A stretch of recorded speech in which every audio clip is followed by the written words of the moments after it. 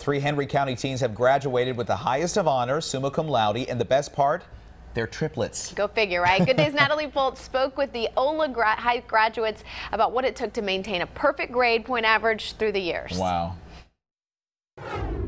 Y'all have never gotten like a B or a C or nothing? I think I might got a B, like, like one. we'll get like B's, I think I've had one B. Like, yeah, we'll get like 89s and 88s. We won't get like if you come here with a B, it's like what's wrong with you? What's a B? Exactly. What? Yeah, what is a B? I don't know what that is. we don't go for B's. We go for A's.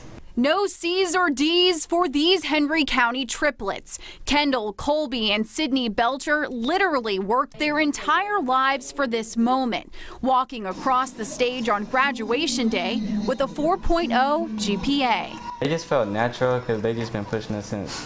It was always expected just to be at the top of our class. The Ola High School trio says they learned at a very young age the importance of getting good grades, crediting their mom and dad with all of their success. Every kid, like, you want to make your parents as proud as you can in your life.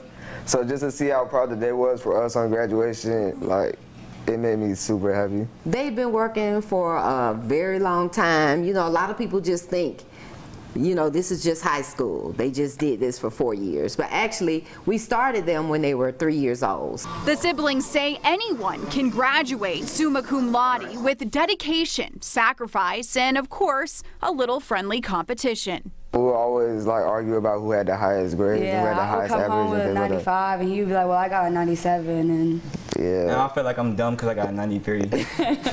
For 18 years, the teens have done everything together. But come August, one of them will be going their separate way. Colby and Sydney are heading to Georgia State University, and Kendall off to Gordon State College. We're gonna be walking around campus. People are like, "Are y'all twins?" No. No, we have another one. He just goes to a different school. It's gonna be kind of weird not having him around. The triplets say they have big plans for the future, including graduating from college with, you guessed it, perfect GPAs. In Henry County, Natalie Foltz for Good Day Atlanta.